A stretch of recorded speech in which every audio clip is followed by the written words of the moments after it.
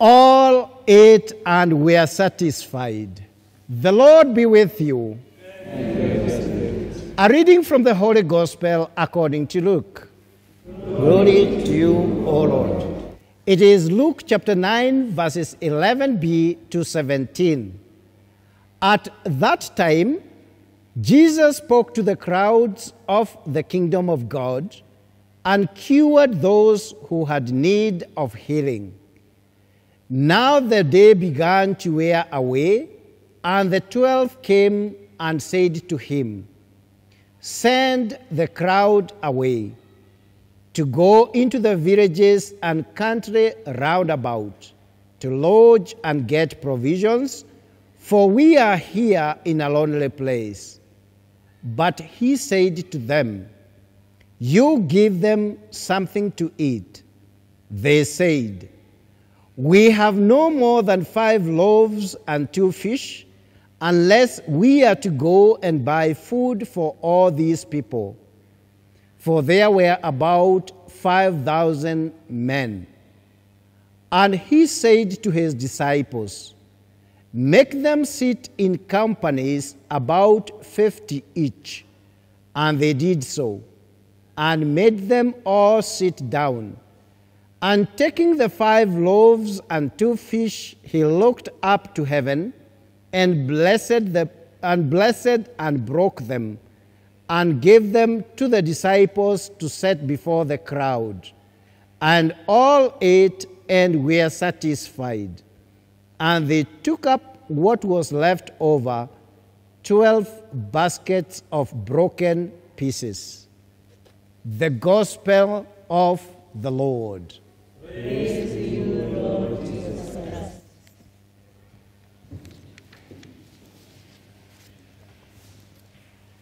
Good morning, fellow believers. Good morning. This day, the church gives us an opportunity to celebrate quite an important festivity, and this solemnity, the solemnity of the body and blood of Christ, comes immediately after the solemnity of the Holy Trinity because they are intimately connected. When we look at the historical development of this feast, we are told that this feast traces her origins from a place called Liège in France, I suppose, around 1246. That is the year 1246 AD, when the Bishop Robert de Torote ordered that this festivity be celebrated within his diocese. During those years, the bishops were very powerful, and they could make edicts or pronouncements that bound the people in their dioceses and beyond. But this man, the holy man of God, was requested by a woman, and that's why I feel that this solemnity has a feminine dimension of the celebrations within the church. This, I consider it to be a feminine solemnity within the church.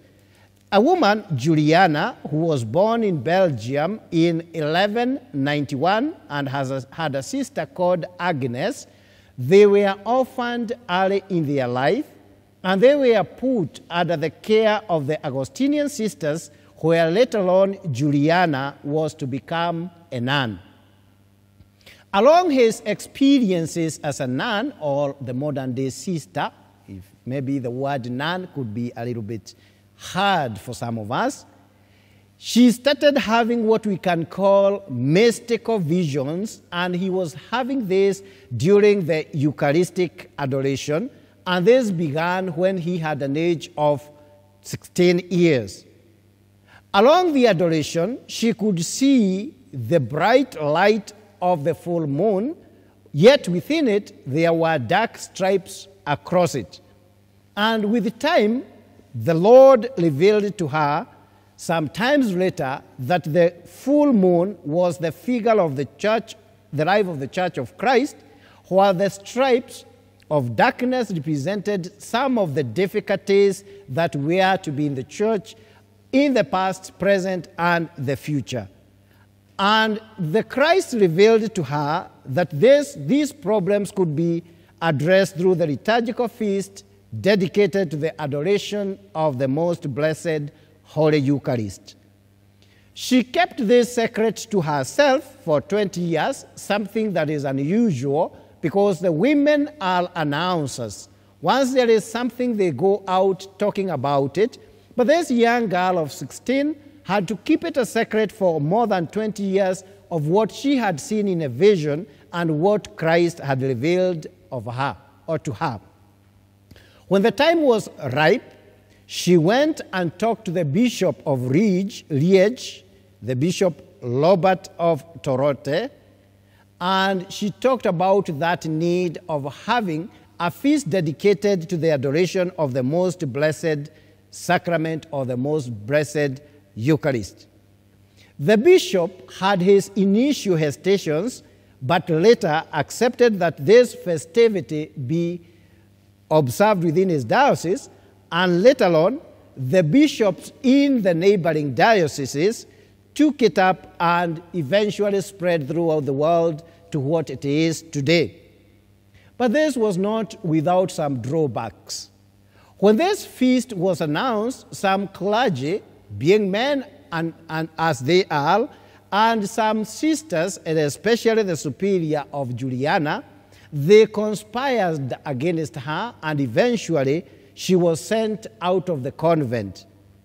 She countered this criticism and opposition that had started increasing against her with a lot of faith, virtue, and zeal as she was spreading this devotion to the most blessed sacrament.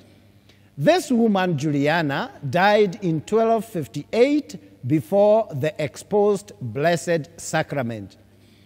This bishop, who had instituted this feast of Corpus Christi in Liège, was later on to be elected the Pope, and he took the name Pope Urban IV.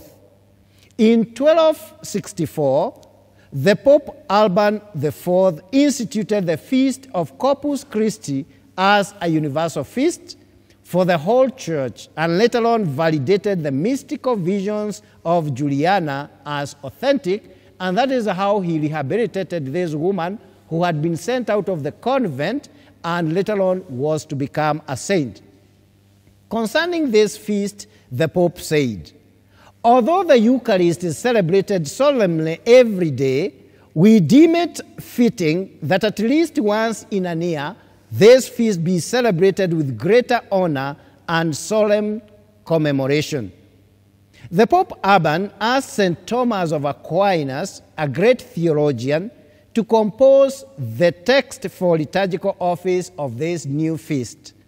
Some of the texts that we still use up to today that he composed include the great song that you know, Pange Lingua, and among the stanzas are the Tantum Ergo Sacramentum, Sacramenti Kubwa Hii, that we normally use when there is an adoration. Pope Benedict XVI once wrote about these texts. He says, "They are masterpieces still in use in the church today, in which theology and poetry are fused. These texts pluck at the heartstrings in the expression of praise and gratitude to the most holy sacrament, while the mind, penetrating the mystery in wonder, recognizes in the Eucharist the living and the real presence of Jesus."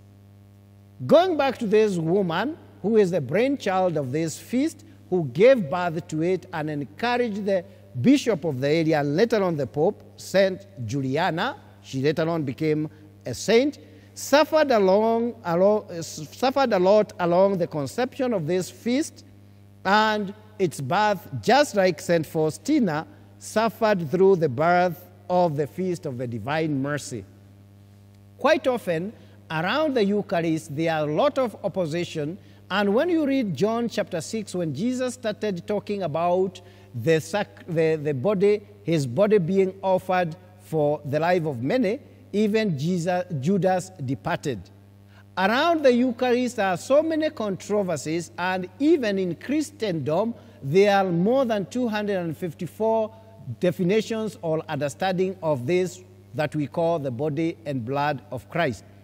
In one of her diaries, St. Juliana, we read, "All the good that is in me is due to the Holy Communion. I owe everything to it. I feel that the Holy Fire has transformed me completely. Oh, how happy I am to be a dwelling place for you, O Lord. My heart is a temple in which you dwell continually." This diary was seen around the year 1392. When we look at this great solemnity of the body and blood of Christ, we can look at it from various windows or ventilations, but because we may not exhaust everything today, we are just going to pick a few. We may decide to look at this solemnity from the perspective of the Trinity, because as we shall hear during the moment of consecration, we shall hear the priest saying, "And so, Father, send forth the Holy Spirit, that he may come upon these gifts.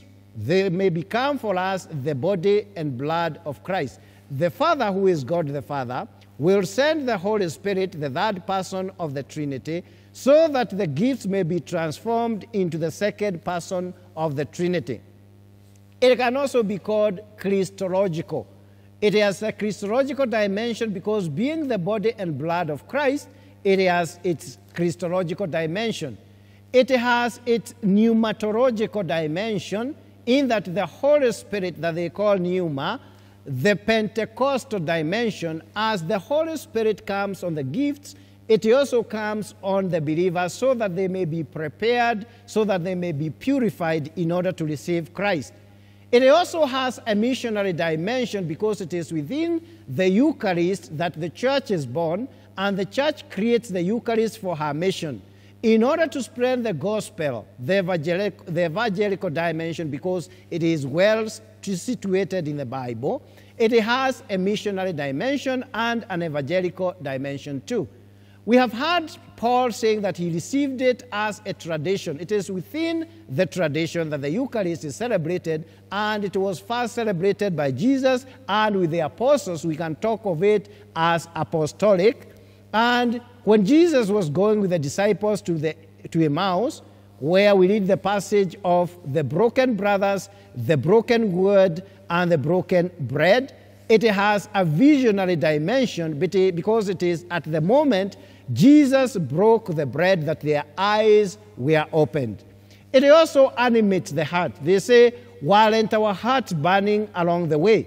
It also has sacrificial dimension, the salvific dimension, and also the redemptive dimension. Even in deliverance, the real deliverance is done within the context of Eucharistic adoration. But because we cannot look at all these dimensions for the moment, we may ask ourselves, but what is the Eucharist? Or if we correct ourselves, we may ask again, who is the Eucharist? We may use the question, what is the Eucharist? Or we may ask, who is the Eucharist? And the response will be simple.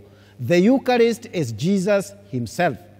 The Eucharist is a terminology in Greek, and etymologically, or if you are to explain this, the word Eucharist comes from the Greek word eucharistein, and eucharistein would imply that acceptable response of gratitude from a person who has found a favor from another after receiving a gift. That is a holy exchange of gratitude from a gift that has been received. That is, it is an acceptable response of gratitude from one who has found a favor of receiving a gift from another. When we apply this word, the Eucharist, to Jesus, it will signify his act of giving thanks to the Father before his passion, a passion event at Last Supper. And he gives this gratitude to his Father because he has accepted that he becomes the Savior of the world and his Father will be with him. Within the church context, or within the church, the Eucharist signifies the sacramental meal celebrated to reenact the Paschal mysteries of Jesus.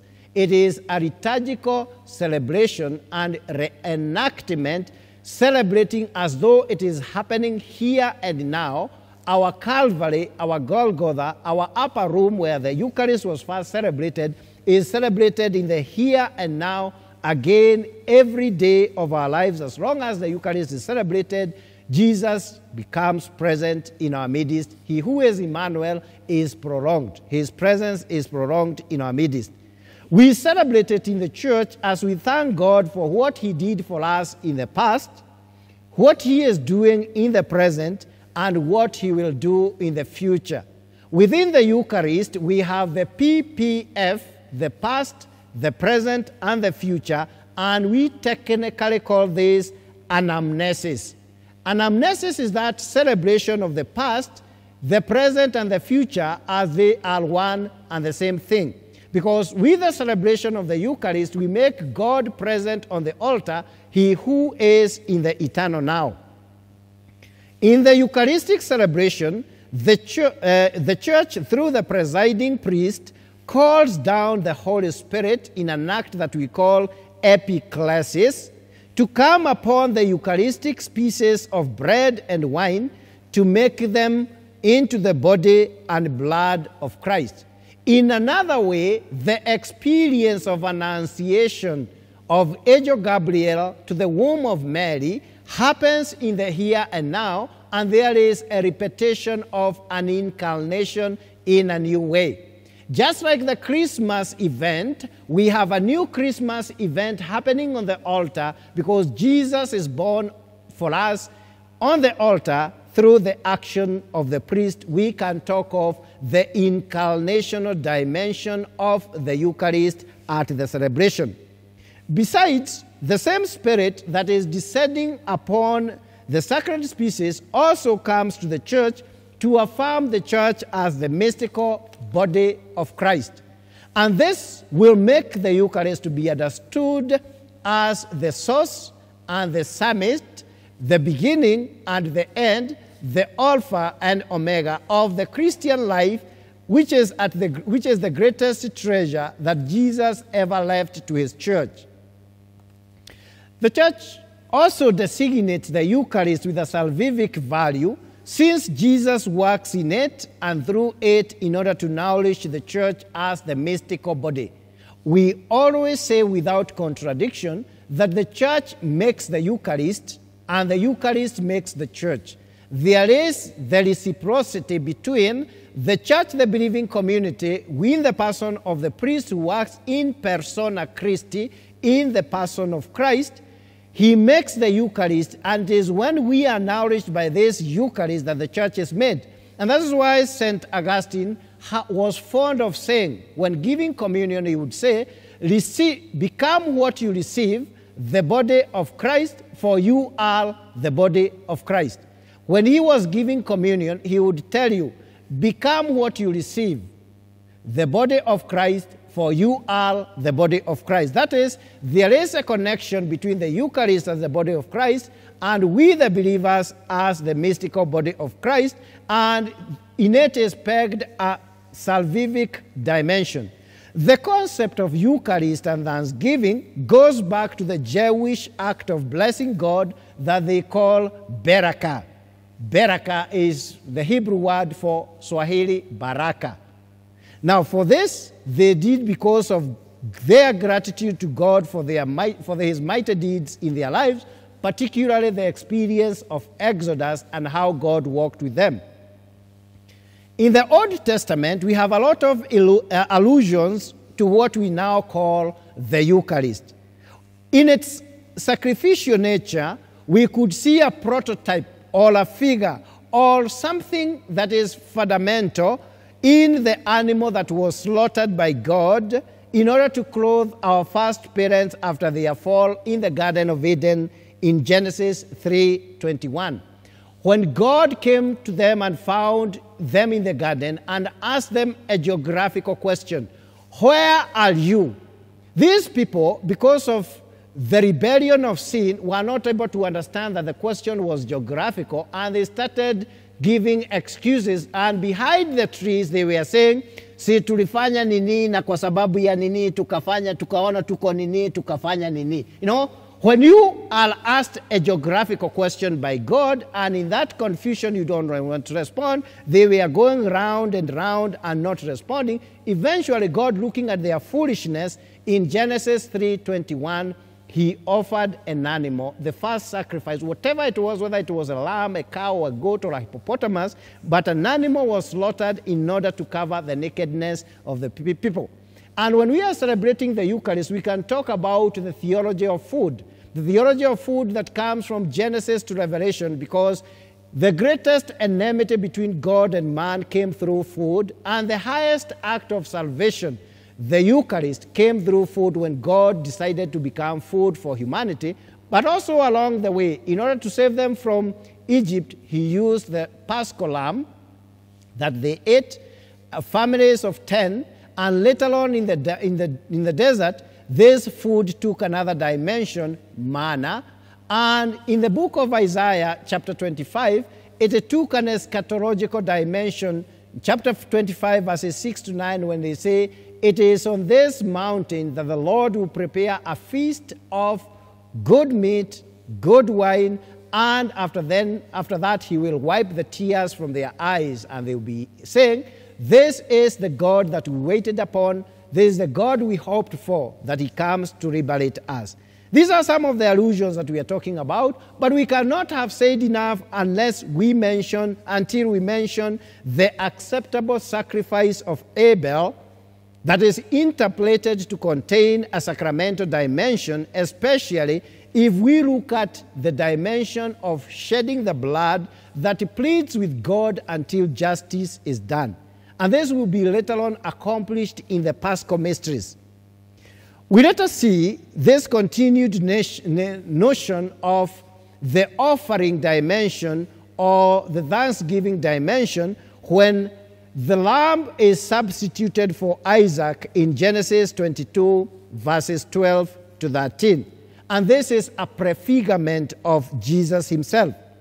It is further anticipated in the Melchizedek's offertory of the bread and wine that was received as tithe from Abraham in Genesis 12, verses 14, that forms part of our first reading today that we are going to consider a little later. The Eucharist is rooted in the great salvific event of the Jewish Passover, in which they commemorate the great actions of God of their liberation from slavery in Egypt in Exodus 12:14. This became for them an annual feast through which they lived in the here and now the experience of their ancestors at the level of memoria that is referred in Hebrew as zekaron. Zekaron or memoria is making present something of the past that does not end in the present but continues to the future. They call it zikaron. Accordingly, there is a Jewish custom where the lamb without blemish was slaughtered in the annual Passover meal to remind them that they were a covenantal people. We also celebrate the Eucharist to remind us that we are a covenantal people who entered into this covenant of relationship with God on the day of our baptism.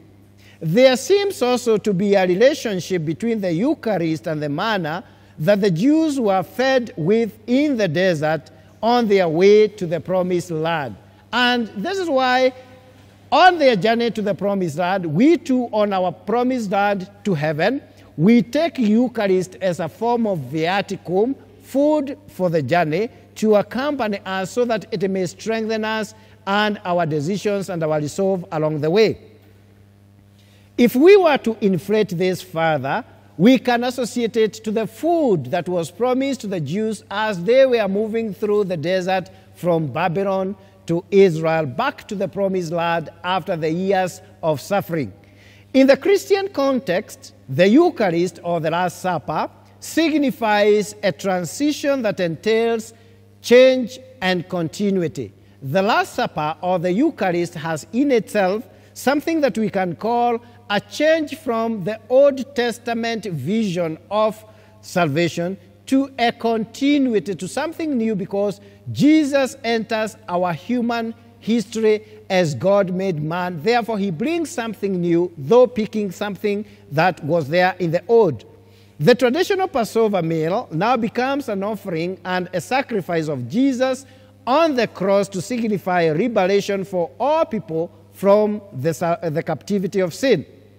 The celebration of the Last Supper took the form of ordinary Jewish meal of thanksgiving and praise to God. And that is why Jesus, on that evening, he took bread, gave thanks, broke it, gave it to his disciples. Then, in a similar way, took the cup full of wine, raised it in gratitude, thanking God, blessing it, gave it, and made it a new covenant. It, however, embraces a sacrificial dimension when now Jesus takes the bread and talks of it as his body to be broken and the wine to be shed as his blood. He even links it to the eternal covenant sealed at Sinai in Exodus 24, verses 8. The bread and the wine become a new form of incarnation of God, anticipated by the bread of presence that was reserved to be consumed by the priest of the temple, that Mark makes a reference in Mark chapter 2, verses 26, in 1 Samuel 21, verses 1 to 6, when Abiathar the high priest gave the bread of presence to David and the soldiers when they were hungry. There are also various names that can be used for the Eucharist today that include the Holy Communion. Other people will talk of the Mass. Other people talk of the Holy Sacrifice of the Mass, the Paschal Mysteries, the Holy Mysteries of the Divine Liturgy, the Sacrament of the Altar, the Most Blessed Sacrament, and the Lord's Supper, among many others. St. Paul, on his part, uses the word Eucharist in the Corinthian context with the implication of participation, communion, sharing, fellowship, and this is what he refers when he says, the cup of blessings we bless, is it not the communion of the body of Christ, blood of Christ? The bread which we break, is it not the communion of the body of Christ? 1 Corinthians 10:16. It bears an eschatological sign, that is, something of the preparation for the second coming of the Lord, in 1 Corinthians 11:26, when he says that, as often as you eat the bread and drink this cup, you proclaim the death of the Lord until he comes. 1 Corinthians 11, verse 26. After his resurrection, Jesus presided over the breaking of the bread among his frustrated disciples in Luke chapter 24, verses 30 to 31, that I call the passage of the broken brothers, the broken word, and the broken bread. At the shores of the lake Gennesaret, after the great catch of fish in John 21, verses 13, he makes a Eucharistic gesture when he feeds the children who are hungry and who had struggled through the whole night. He breaks the bread to celebrate it with them. Today, the Eucharistic celebration involves the sacramental pieces of bread and wine and nothing else for communion and adoration. When we turn to the readings of the day, we find in Genesis 14, verses 18 to 20, Melchizedek is presented as a priest of El Elyon, the Most High, the priest of the Most High God, who was the highest of the Canaanite pantheon. When you look at the Greek, the Canaanite gods, the highest of all the Canaanite gods, Babalao, was called El Elyon, and Melchizedek, the priest, was a representative of this god. Melchizedek is also presented as the king of Salem, and he gives honor to this deity called El, the Most High, and also blesses Abraham when he receives a blessing, when he receives 10% of his boutte, or what he had taken from the enemies of Lot. He sets out a triumphant banquet to celebrate Abraham after his return from a victorious march against the enemies of Lot. God had promised Abram that he would bless all those who bless Abram, and when he gives to Melchizedek 10% of the spoil, he is offered a Eucharistic, a prefigure of the Eucharist is celebrated because bread and wine is offered in gratitude to God, as we had in our first reading. Here we find the sacrifice of the fruits of the garden, bread and wine, the fruits of a farmer, legitimizing the offering of Cain. Now, when you look at the offering of the two brothers, Cain and Abel, Abel offered an animal, a representative of the pastoralists, and Cain, who offered the fruit of his garden, a representative of the farmers, apparently seemed rejected, but with the offering of the bread and wine, the fruits of the garden, the farmer, there is legitimization of the sacrifice of Cain. In this sacrifice of the most blessed body and blood of Christ, the Eucharist, who is also at the same time the Lamb of God, lies the perfection of all sacrifices that are possible in history. In his offering, he absolves the offering of the Syrians through the wheat, the offerings of the Canaanites.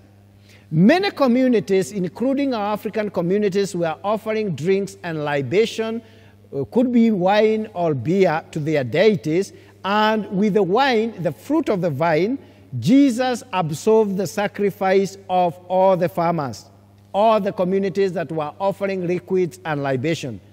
With the animal sacrifice, when he calls himself the Lamb of God, behold the Lamb of God who takes away the sins of the world, he becomes now the great animal of sacrifice, and he does reparation for all the other animals of sacrifices. He is also the firstborn of all creation, the first fruit of Mary and Joseph, the firstborn of God here on earth. And therefore, as the firstborns were offered to the deities in order to bless their uterus, the fruit of their womb, Jesus, who is the firstborn, offers himself to God and takes reparation for all the children, all the human beings who had been immolated as sacrifices to the deities, especially to Chemosh, the god of Canaan.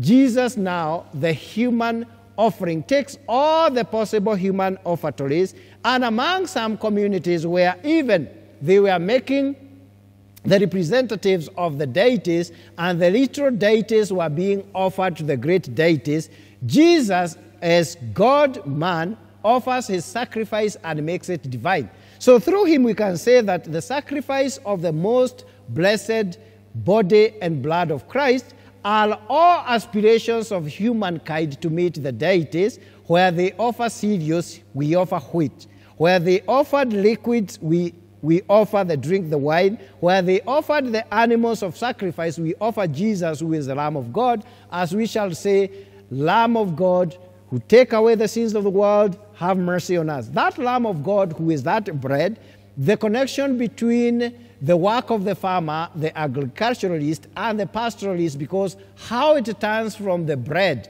to become an animal of sacrifice is a mystery that I'm not apt to explain this evening. And it's also the sacrifice of, like the communities which were offering the lesser deities to the greater deity, Jesus, God made man, offers himself to the Father, and it becomes the deity offered to deity. Only Melchizedek and Jesus held the office of the priest and the king, as we have read in Genesis 14:18. The priesthood of Melchizedek and the priesthood of Jesus are similar, which is different from the Levitical priesthood that was hereditary. The Catholic priests today, who follow the order of Melchizedek, whose priesthood is that of Jesus, is different from the priesthood of the Levites. We read that in Hebrews 6:19 and John 1:49. Melchizedek and Jesus have no beginning, and the beginning of their days and their end. When we read Hebrews 7:3, we hear that no one knows where he had come from and no one knows where he went. They are described as having no earthly father. Jesus had only a guardian or a foster father here on earth, Joseph, but his father was in heaven. The mother was here on earth. But for Melchizedek, his origins and destinies were not known. They had no earthly father in Hebrews 7:3 and Matthew 1:18. Melchizedek brings bread and wine out to Abram, even as Jesus brought bread and wine to his disciples at the first communion. Genesis 14 verse 18 and Luke 22:19 to 20. The priestly office of Melchizedek is higher than that of Levitical priesthood, which is similar to that of Jesus. Now, when we turn to the second reading, 1 Corinthians 11:23 to 26, we hear of the broken bread, that is the broken body of Christ, to be brought about to the healing of broken bodies of those who commune. The biological body of Jesus was broken and was bruised with the nails, with the stripes and the bruises of the whip, and the spear that thrust through his side, and the thorns that were on his head. So we are talking of a broken body, the broken biological body. And in order to keep memory of this, that is why the priest will break the body, and at that point of commingling, because the sacrifice that we offer, the Eucharist, is always a dead sacrifice until that point of commingling. Commingling is when the priest breaks the bread and puts it in the wine that now have been consecrated to become the body and blood of Christ. When the body is alone and the blood alone, the animal is dead. It gets life at that point of commingling. When the priest puts that small speck of something, of the bread into the wine, of the body of Christ into the blood of Christ, that is when the sacrifice of Christ becomes life. Because it is a repetition of his death. Now, we make him risen at that point, and what we do always is what Jesus did those times, and that makes it the best prayer that we can offer for the living and for the dead. And like Jesus in 1 Peter 3:18 to 22 went among the dead and preached to them for their conversion and resurrection, so also at that point of mercy, Jesus also goes to meet the dead. Because what we do is what happened in Golgotha, Calvary. It happens in the here and now of all places at all times. Every moment we celebrate the Eucharist. There is a cup that represents his blood, the blood that would be spilled as being beaten and crucified. And then there is the body and blood of Christ that reminds us of the crucifixion. It stands for the present covenant. When we look at the past, we look at a Jesus crucified, a Jesus who remains on the cross until the ends of the earth. He cries on the cross. There is a man hanging on the cross, and Jesus cannot be removed from the cross. He remains there in the posture of a man in prayer. Like Moses was praying, and Joshua later on would pray for the triumph of the Israelites. A man in the posture of prayer is Jesus hanging on the cross, and he offers that sacrifice for us till the last man is saved. The sacrifice of Christ is a sacrifice in the past, a sacrifice in the present, and a sacrifice in the future. In its present form of the covenant, we hear, "This cup is the cup of the new covenant in my blood. Do this as often as you drink it in remembrance of me," in verse 25 of 1 Corinthians chapter 11. Jesus talks of the Eucharist as the new covenant meal being enjoyed together. It is a meal in the present. And this happens shortly before he is betrayed by Judas and arrested by the authority and crucified by the lawless people. The Eucharist is also a meal. We have said that our enmity with God came from unnecessary hunger of that forbidden fruit. When our first parents decided to eat the forbidden fruit, that brought about emptiness. it brought about an enmity with God, and it can never be held until God wills himself to become male, to become food for us, and at that point, God in Jesus becomes food, the bread and wine, body and blood of Christ. Then whoever comes to the Eucharistic meal undoes the knot that was done by Adam and Eve by eating the forbidden fruit, that which was the earthly gluttony, the hunger for earthly food, now is reparated by God. The reparation that he does is through Eucharist. God becomes food for man who is hungry, who is greedy for earthly food. Once he becomes food for us, we eat and we shall not die. He who eats his body will not die. He is the bread of life that we sing. I am the bread of life. He who comes to me shall not hunger. He who believes on me shall not die. I told you that I am a singer in the bathroom.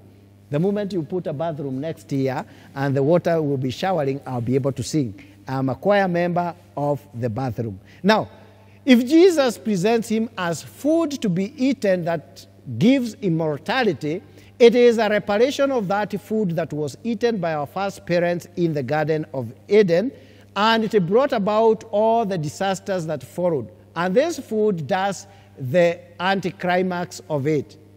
There is the thesis, the antithesis, and the synthesis. Jesus comes now as a reparation of what had been done by our first parents.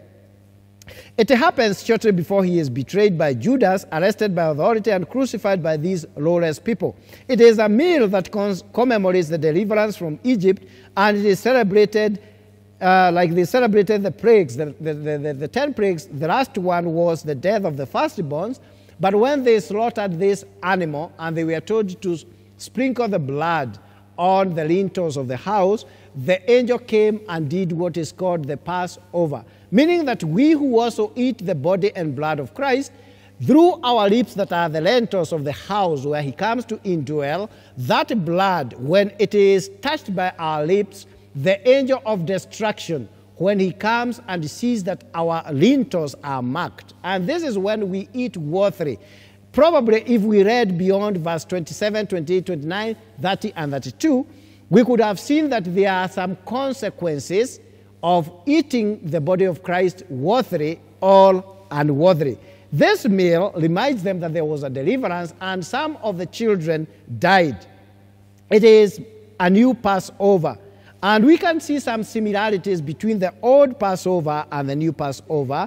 That is, the old covenant meant deliverance from the Egyptian slavery and established the people of God as a new community, the Israelites. But this new sacrament, the new covenant that is a sacrament, delivers the people from sin and hastens the kingdom of God. The old covenant, we have the spilled blood of the unblemished lamb, and in the new covenant, we have the spilled blood of the Lamb of God. The old covenant was presided by Moses.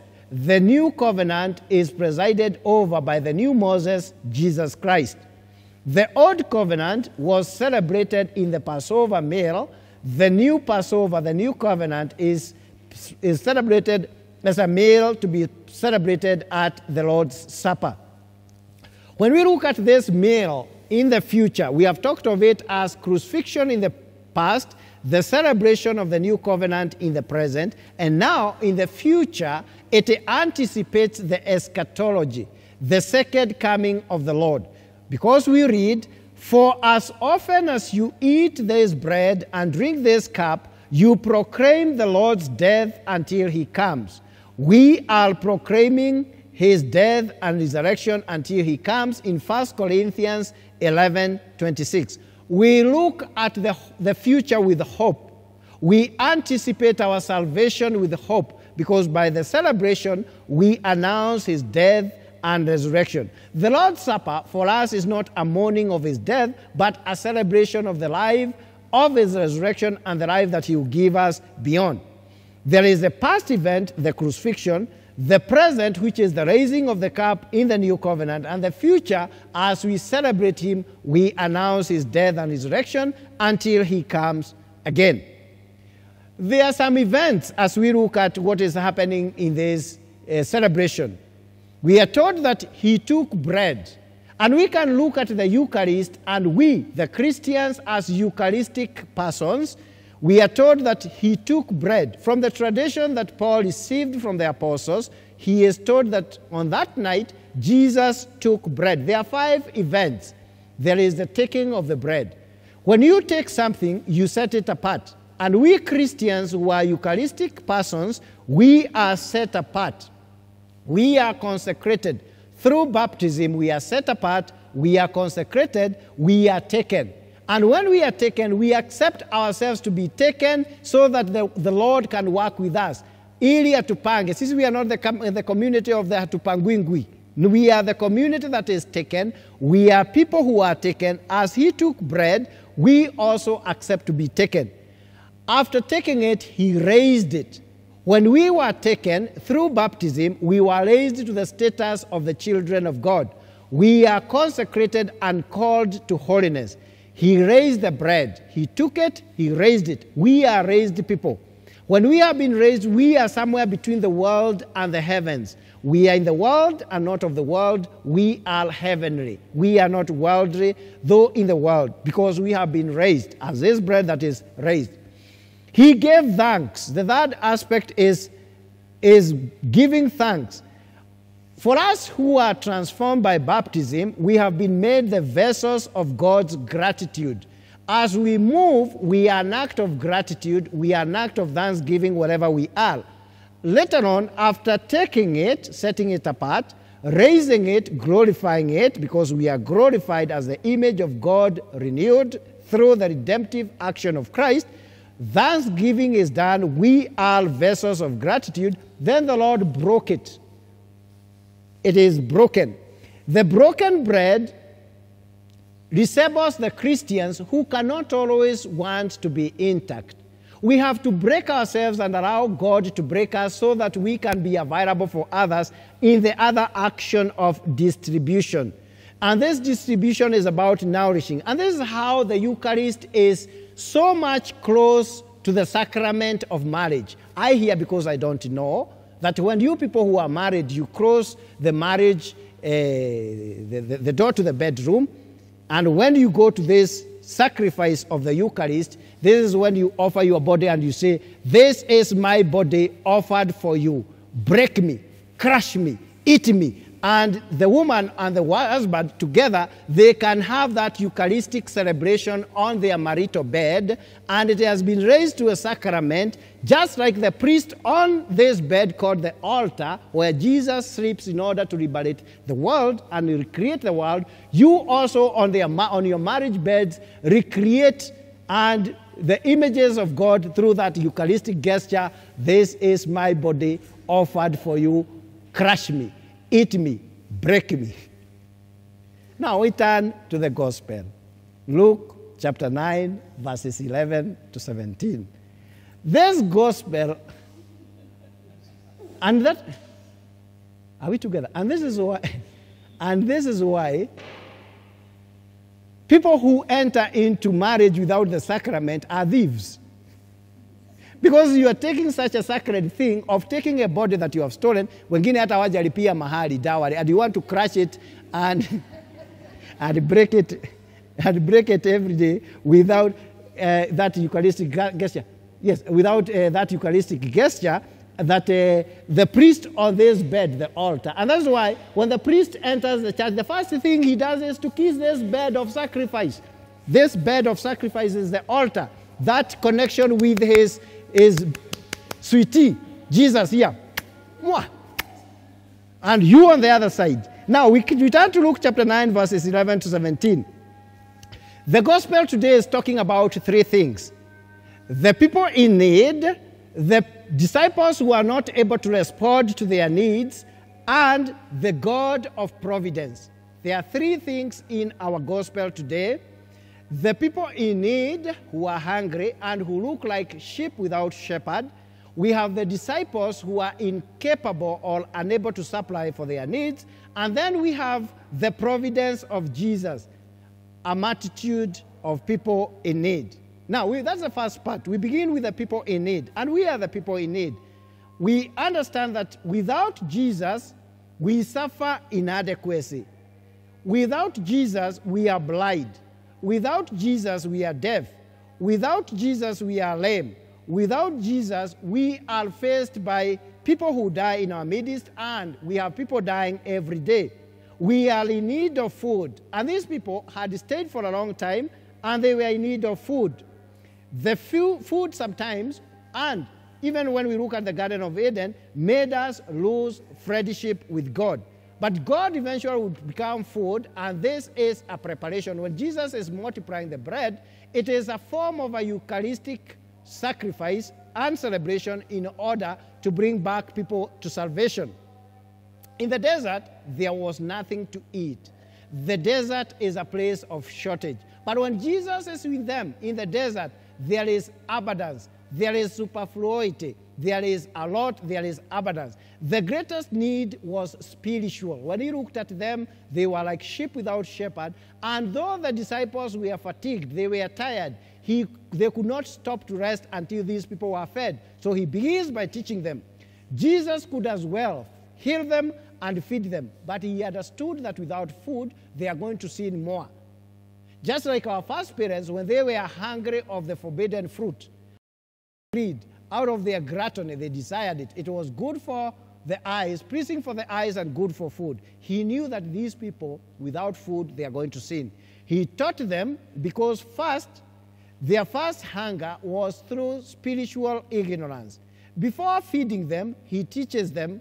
Before he gives the physical nourishment, there is the spiritual nourishment. Just like we have the two tables, the table of the Word of God where the Word of God is broken, and the table of the Eucharist where the bread is broken. Jesus, as though he was celebrating the Mass, he begins by spiritual nourishment, breaking the Word of God, the liturgy of the Word, and then there is the liturgy of the Eucharist when he receives that bread and fish and breaks them. That is the Eucharistic liturgy. The second part of this gospel is where the disciples are not able to supply for the needs of those people who are being taught by Jesus. When Jesus welcomes them in chapter 9, verses 11, the disciples suggest that they be sent away. And this is quite often our reaction.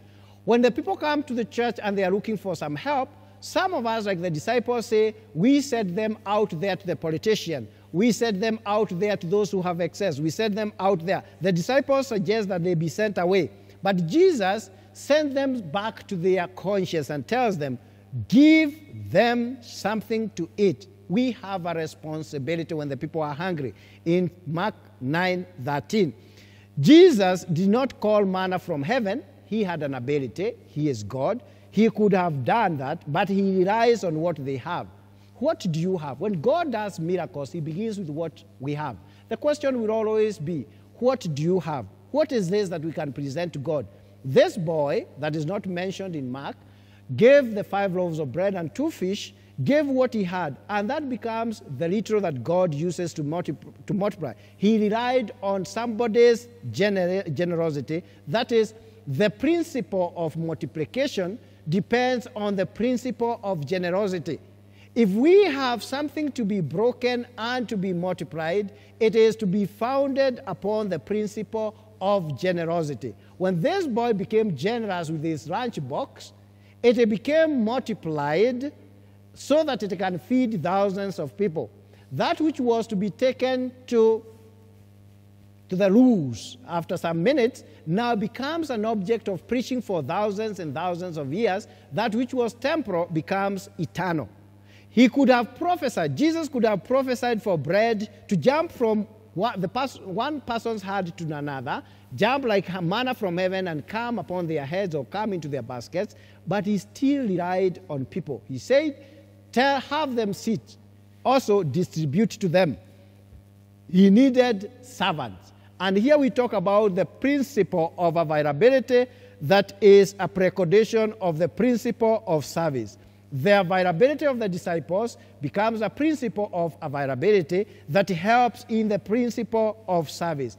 In order for us to experience God and his richness, there must be the principle of generosity that produces the principle of multiplication and the principle of availability that gives way to the principle of service. These people were tired. The disciples were tired. We have heard that they came and they wanted some rest. They were also hungry because people were moving in and out. They themselves had not eaten something. And Jesus uses that principle of fatigue for service. Jesus does not go to the idle people. Jesus works with the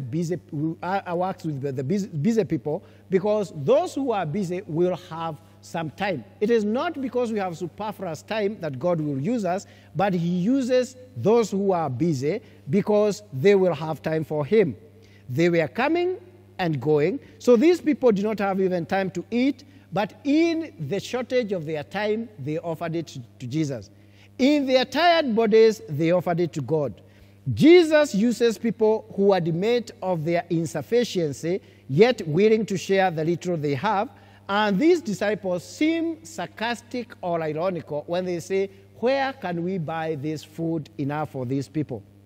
In a desolate place, there is no time because these people are coming in and going out. There are no resources because it is in the desert. They have no energy because they are tired. They are also hungry and there are no opportunities. And when they hit the rock bottom in the ocean, Jesus then comes up with the providence. Jesus gives out the best when we give all. Irrespective of how little or insignificant it is, he receives it, multiplies it, and gives it back to us. Just like after our time of Sadaka, we offer it to God and we raise it up to God and we say, receive it on your holy altar with the Eucharistic number one, the Eucharistic prayer number one. We ask that God sends his angel upon the altar, takes the gifts to God. Once they are blessed and sanctified for our case, they are broken and brought and distributed. That is, however insignificant it is, when we offer this sacrifice to God, when we admit our insignificance, when we understand how little we are before God, and we offer it, God takes it and multiplies it and makes it gift for us. We offer our brokenness for him, that he may use it voluntarily. The disciples were tired. They were without time. They had no energy left. They were hungry. There were no resources for them in the desert. There were also not opportunities for them to buy because the nearest town was a little bit far because of desolation. But the least they had, given by this boy, the Lord took it. And again, we go back to the same event of the second reading. Jesus takes, he blesses. With God's blessing, there is the multiplication. He breaks. And with breaking, sometimes the breaking comes from the most intimate person or the close person. Many of the people who break our hearts, many people who break the hearts of the bishops are the priests. And many people who break the hearts of the priests are their bishops. Some other times it is the Christians that they serve every day who break their heart. Now this breaking means that we cannot be able to serve God without breaking and making ourselves ready to be broken. Nothing is offered to God and received is offered to others without breaking. It has to change form. That is why after this bread is received, it has to be broken so that it can change the form to be given. He cannot receive it whole and give it whole. That is why you cannot offer your life as a girl whole as you are and remain that without being broken to become a mother, to become a wife. You have to be broken in order to become a mother, like a garden that has to be tilled, that has to be broken and planted. The same Eucharistic gesture has to be broken, and what is received, the man has to be broken in order to stop being a gentleman to become a man, a father. The woman has to be broken in order to become not a girl again, but to become a mother, a wife. The Lord does not accept the wholeness that we offer, but he wants that brokenness, the humility, because with the wholeness sometimes we are proud. Then he reorders the redistribution. He receives to give away. Then he orders the gathering of the leftovers. There is no waste. There are 12 full baskets. Everyone had enough, and the leftovers are conserved. They are taken because they are in the midst of the good shepherd, and he is there with them. They do not go empty-handed. Now, when we look at that Eucharist, as we said that there are the two wings. The Eucharist is like a gigantic bird. There is Eucharist for communion that we have been talking about, and there is communion, there is Eucharist in the second dimension of adoration. And we shall see that like this gigantic bird, you see that after this Eucharistic adoration, after this sacrifice of the Mass, we shall have the Eucharistic adoration, because these two dimensions, just like a human being has two lungs to help in the breathing, we also need the two dimensions, or the bird needs the two wings in order to fly. The Eucharist for communion and Eucharist for adoration, God meets us in the two.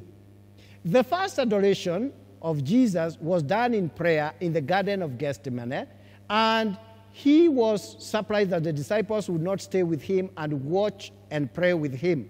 When he was going to the cross, he says, when we go to the adoration, we respond to the invitation of Jesus when he cries, I thirst. When we go for adoration, we go to respond to that thirst of Jesus. We become the water that he drinks out of the love that he gives, yearning for us, calling us to his altar. When we go for adoration, we quench his thirst because he is thirsty for our souls. It helps us keep the company of the divine prisoner who comes to visit us from heaven.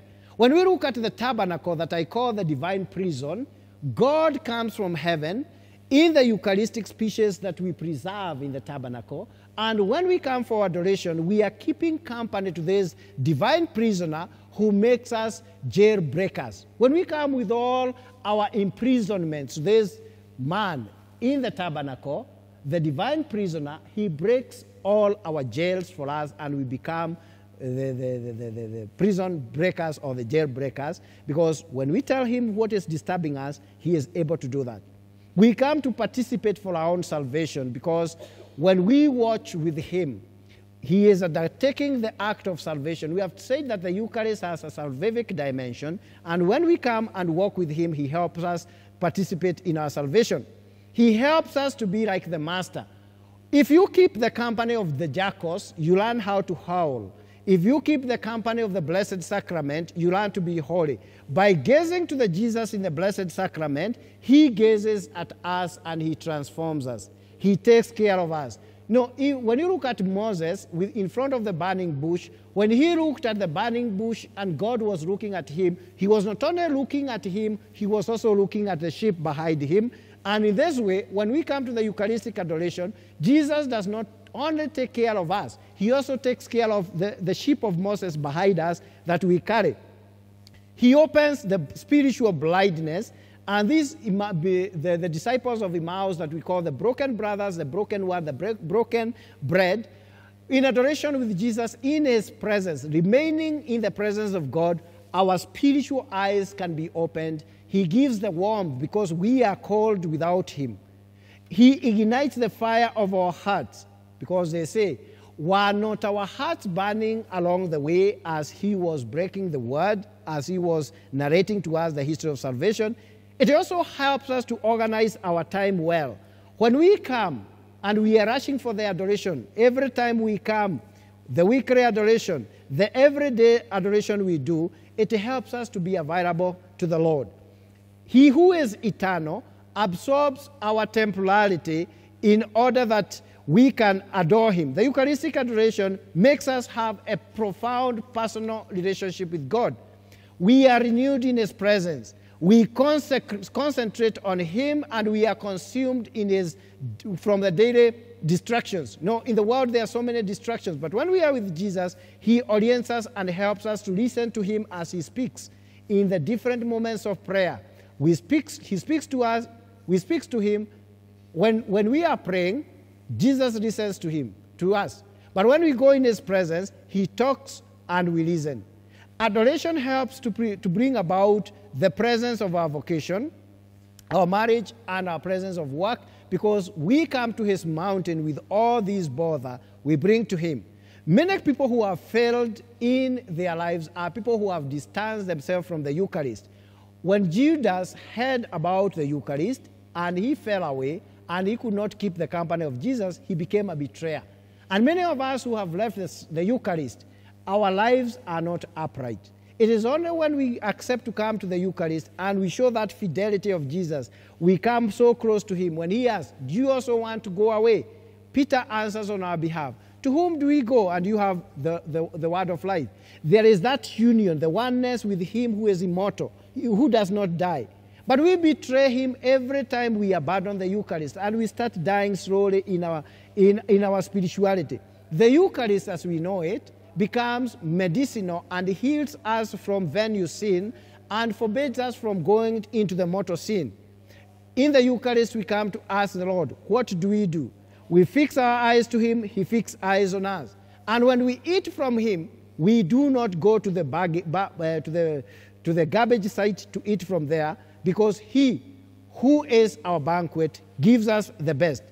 This attachment to the Eucharistic Jesus makes us ready to be sent. In his presence, he brings us to the school where we can be taught, where our love for him increases, and he helps us to learn how to live our daily lives in his presence. This adoration helps us to overcome our addictions. When we come to this divine prisoner and tell him, I'm suffering from alcoholism, I am suffering from pornography, I am suffering from this addiction or the other. We who are men walking in the hospital every now and then sick, we bring our addictions and Jesus heals us. The broken pieces of our lives are assembled together. He comes and makes us integral persons. He becomes the energy for all actions. We come, and when our lives are stagnated and we come to him, he is there. He tells us that you are obedient vessels of divinity, because we have made a personal encounter with him. After communing with him, he also wants us to be having this presence with him for that restoration of our innocence. The innocence that is lost. We come for adoration and we tell him, Lord, we want you to walk with us. We want us that our venial sins be treated. We want to encounter you in our personal prayer. We come to adoration so that we may not sin.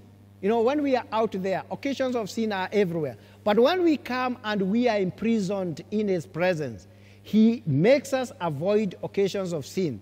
He is there. We are vigilant in our spiritual life. In the presence of God, we lead ourselves well. He turns the spotlight not away from us, but towards ourselves. Quite often we look at others. We don't concentrate about ourselves.